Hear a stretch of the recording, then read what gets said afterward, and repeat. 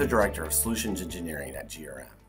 This video demonstrates a workflow and file sharing process that GRM developed for a client that was processing in excess of 500 pathology lab tests per day. Their manual process was based upon the specimen and paperwork accompanying each other through a multi-building, multi-lab process using a 24-hour-a-day courier service. This process resulted in major quality control issues and delays because all processes had to take place in sequential order, given the mutual reliance between the paperwork and the specimen. The GRM solution effectively decoupled the paperwork and the specimen, allowing for an infinitely more efficient process. In this demo, you'll see how we can scan and manage requisitions with lab workflows that effectively QA the scanned forms, as well as demonstrating how through integration, requisitions in Visual Vault can be seamlessly retrieved from any external LIS application. To start the requisition scan process, users can log into the Visual Vault solution and select the vScan icon. This will launch the web-based scan application in the New Browser tab. Index fields are presented on the right-hand side, with required fields being marked in red. Users can select the settings icon to select which scanner to use and to set scan settings. Any Twain scanner is supported. When ready to scan, the Scan button can be clicked, and the requisition form will be scanned into the application.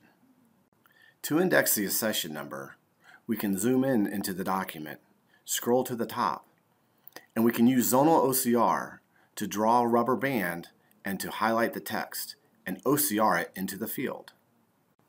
When all the required fields are indexed, we can click the Save button, and the document will be uploaded to the Visual Vault solution.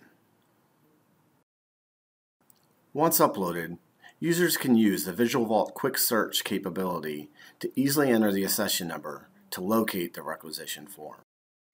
This includes reading the barcode on the specimen using a handheld wand. Once records are returned, users can confirm information on screen, and they can view the document by clicking the PDF icon. The requisition form is loaded in GRM's Zero Footprint Document Viewer.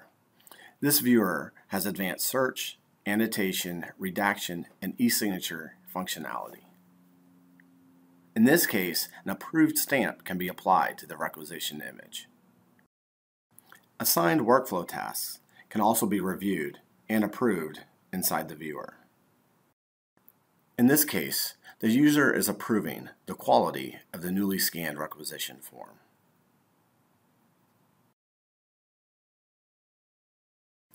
Users have the ability at any time to create ad hoc workflows, but also the workflow designer can be used to build more robust system-wide workflows. The integrated workflow designer allows users to build workflows using drag and drop functionality. In this case, a conditional workflow can be created to identify and validate whether or not it's a new patient. If indeed it's a new patient, an email notification can be sent out to the accessioning team to alert them that a new patient needs to be processed.